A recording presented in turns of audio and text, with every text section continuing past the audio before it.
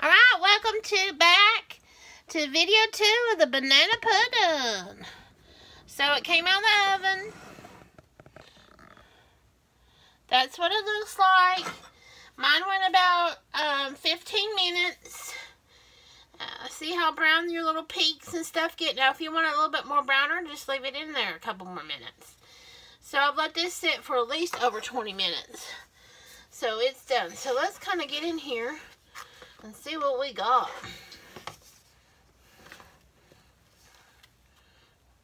Ooh, look at that. Don't that look good? Alright, now let's try it. Now you don't have to do a meringue top. You can put some crushed vanilla wafers over the top if you wanted to. Let's try it. It's still piping hot. You see the steam coming off of there? Let's get a piece of the cookie and a banana and some of the pudding.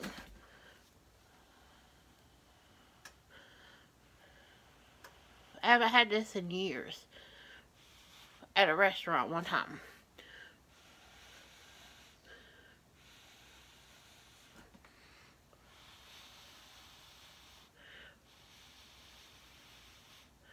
Alright.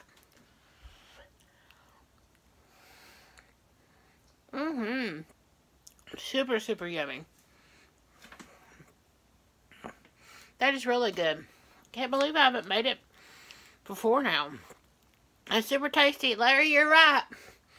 Super tasty. Now, a lot of people eat it warm, like hot like this. No, not hot, but cool down. Some people put it in the refrigerator and let it chill, then serve it. So however you want to serve it. It's totally up to you. Super tasty, though. That custard is pudding custard is so good.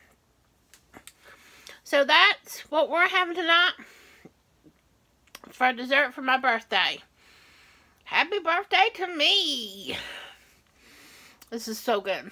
See you in the next episode of Sim Sarah. Bye, everybody.